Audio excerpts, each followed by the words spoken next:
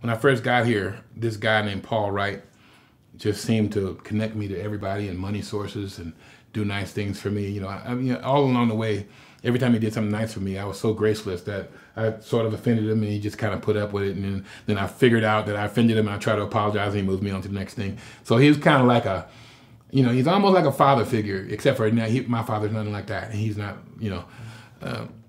Anyway, but he did become very caring of me, and him and his wife.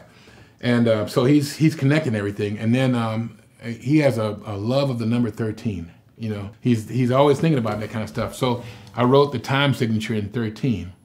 And then I looked at the map of Assiniboine from the top, and it just seemed like a brain vein. It seemed like an algorithm. It seemed like math, you know. So I said, how about, you know, a piece in 13 that breaks into the Fibonacci sequence for the bridge? And so I did. And I thought, well, how can you make the Fibonacci sequence not sound like math?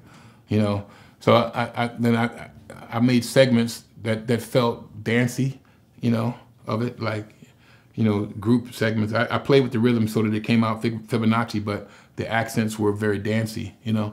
And then I made the phrases, even though they wound up, I made them go up and then go down, up, and then interpolate. So I did, you know, different ways, you know.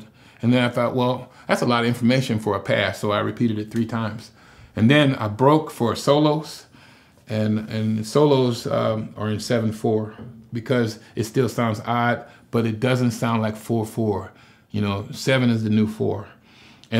So all the soloists will be easily able to play over it. And then I just use side slip harmony because it opens it up so that even though you're in like D minor, you're in 3 other keys too. You can be in, so that it just freed them up to play as exuberantly as they possibly could, you know. And then I thought, okay, further to the idea of complexity, you know, I first started out with just the drummer, and then I added the vibraphonist with no bottom, and then I stuck the bottom in, then I layered a saxophone, and everybody just keeps playing, and then don't step on anybody, but just keep on weaving, find your way until like I had like a bunch of guys, and then when the piano comes in, it's 16 bars, and we're going to the Fibonacci sequence. So that was the trick, you know. So when he came in, boom, and then everybody starts counting while they're playing, but they're acting like they're not counting, you know. And then they all break for the tune again, and it's just getting back to the tune all together like that. It's a minor miracle, man. And they do it every single time. It's beautiful.